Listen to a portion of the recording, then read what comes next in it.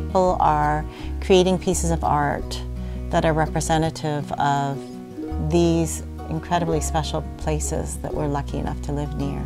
It's one way of sharing the beauty of those places. For Artists in Wilderness, it's really kind of like a retreat. And wilderness it's much more a part of my work than I probably realized earlier on. That it's kind of the backdrop for a lot of my, just ideas, intention, purpose. It's been great to work with the Artists in Wilderness program and to meet people that aren't necessarily artists, that are lovers of the backcountry and protectors of the wilderness, and they get involved with an art program. That's fantastic.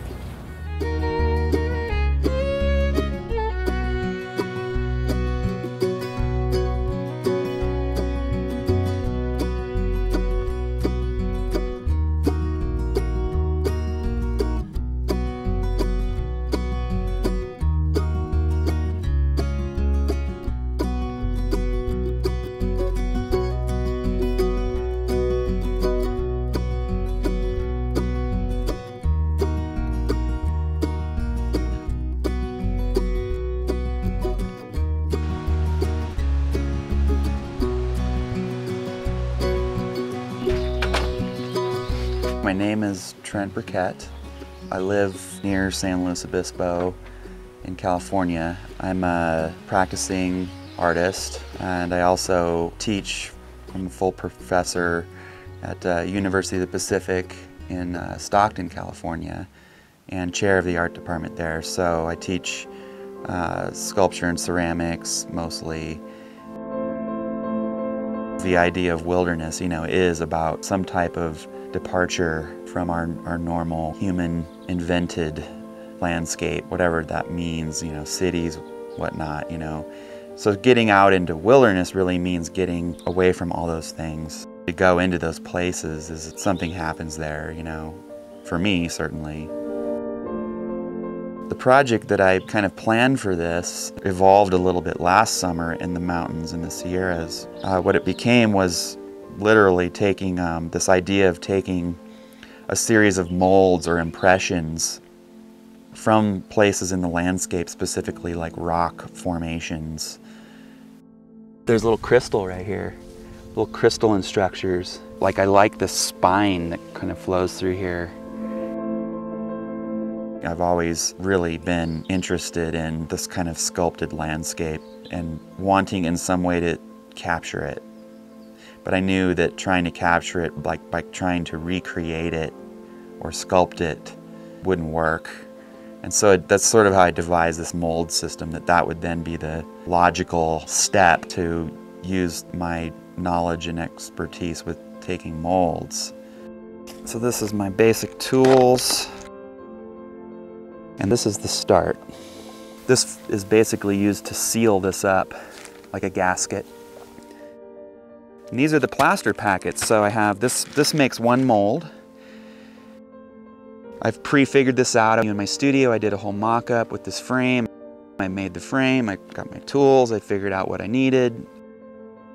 Thought about anything that could go wrong in the field. I measured out the plaster and figured out exactly how much plaster it takes to fill that frame with the right amount of water. So I figured all this out and made these packets back at my studio and shipped them all out here, ready to go, to drop in my pack and head out. This taps out some of the bubbles. I had kind of studied this area in the maps, and I knew I wanted to go up the Yule Creek drainage, which is kind of also by the marble mine.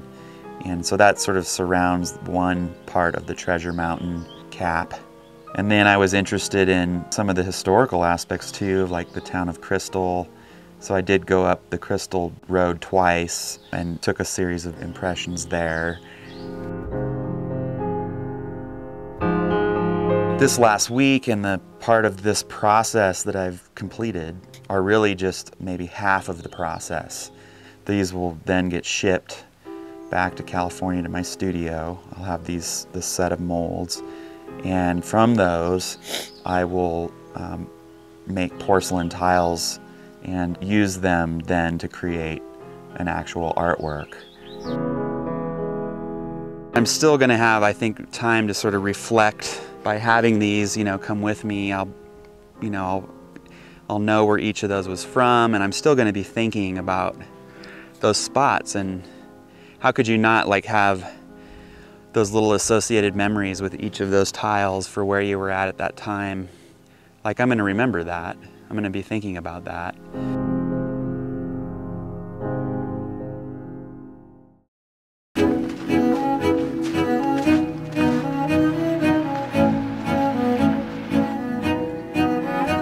I'm Terry Talty, and I've been working with Stuart for a long time, making public sculpture and more temporary sculpture projects.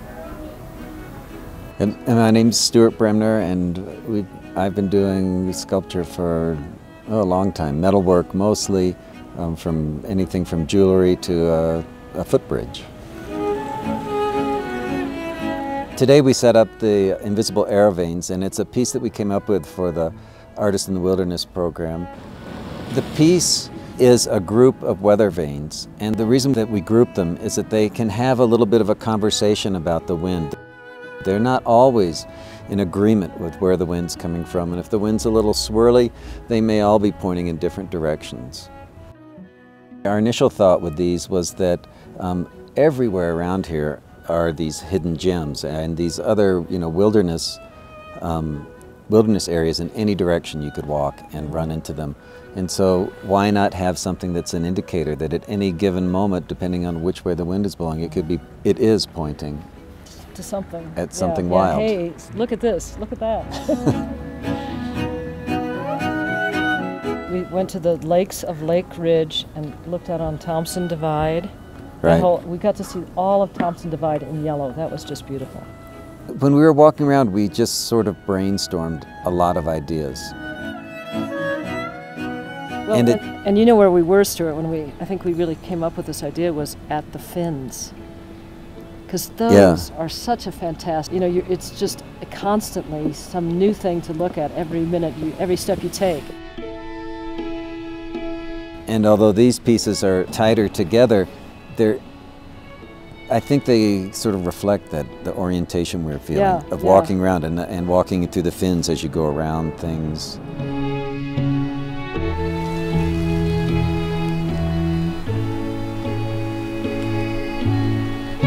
I've been playing around with the idea of making forms that when they get snowed on, you get a mound of snow.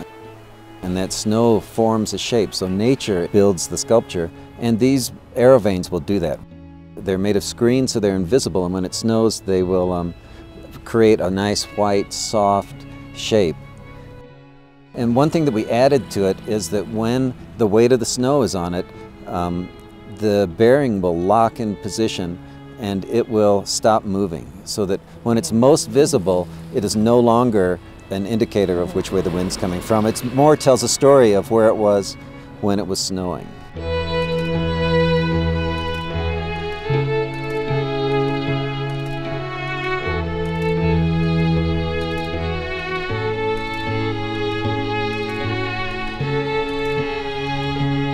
If we hadn't applied to be the artist in the wilderness, we never would have come over here. We wouldn't have been honed in, focused on trying to make something that talks about what we saw and what we experienced hanging out with the environmental folks.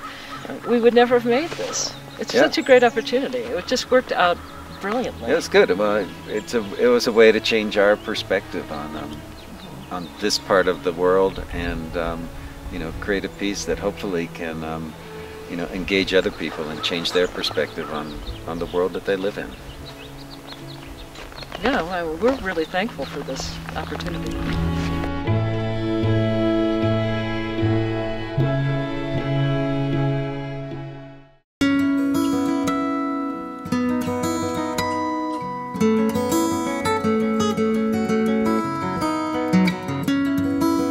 I'm Jill Scher, and I am a fiber artist, and I work primarily with felt. I work with natural fibers, I work with natural dyes, and my work is divided between functional work, wearable art, and then more sculptural work and more conceptual work. Because of the fact that I live in the valley, I wanted to frame my residency in terms of day hikes. This is incredibly biodiverse, this sort of elevation zone. One of the day hikes that I took during that week was up through the Thompson Divide with members of Wilderness Workshop. The fact that I was out there really to just take in the images that I was seeing, it gave me permission to just look and just to imagine. And these are so beautiful.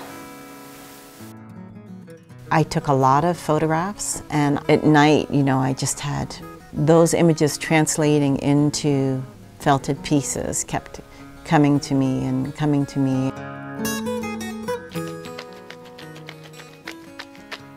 At night or in the late afternoon, I would come into my studio, do sketches, and try to start conceptualizing how those images and sketches could be translated into the ideas that I had.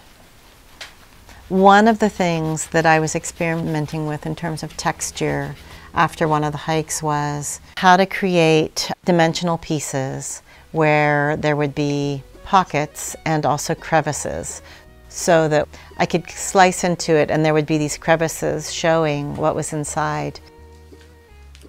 Part of it was erosion and cliffs, you know, when things are opened up and there are cracks and you're seeing what's in the cracks.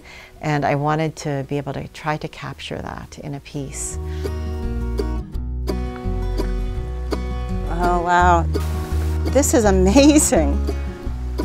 Another of the day hikes that I took that week was up the Seven Castles Creek, up the Frying Pan near Basalt.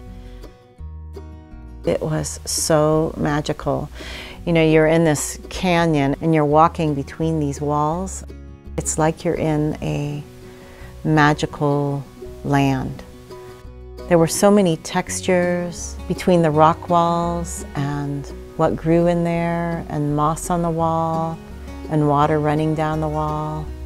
Around every corner there was something new to see. It was so beautiful. Yeah. I felt like I'd been to another world entirely when we came out of there. Yeah. I've done 2 pieces that came out of my hikes for Wilderness Workshop. They were both vessels. The mother's lap rocking chair really came from that hike that we took up in Thompson Divide. And the metaphor was, it's our mother, and that we sit in the embrace of our mother, which is planet Earth. The fact that Wilderness Workshop does this, it's placing a value on what our interactions with the wilderness is, and that art is important too. I mean, I feel like all of that is important, and I'm incredibly grateful to them for having that residency program.